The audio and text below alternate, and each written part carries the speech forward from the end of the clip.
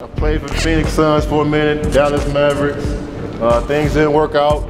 I went to Italy, but I didn't let, getting cut or, teams telling me I wasn't good enough. I didn't let it discourage me. I went over to Europe.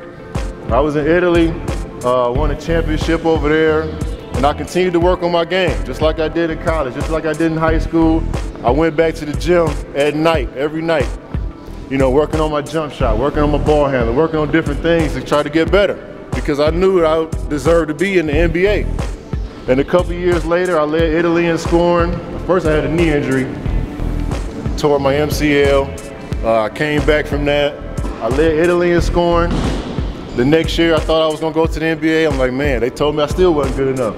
So I went to Spain, which is a better league than Italy, and I led Spain in scoring. Next thing you know, that's when the Milwaukee Bucks called me, said we want to bring you into camp. So I went to camp, and I played the first day. And after that, they said, you know what, we don't need to see you play no more. We know enough about you. They watched it like, we followed your whole career from Michigan State to being in Italy, being in Spain. It was like, one thing we like about you is that you always continue to get better. Because that's all I knew was hard work.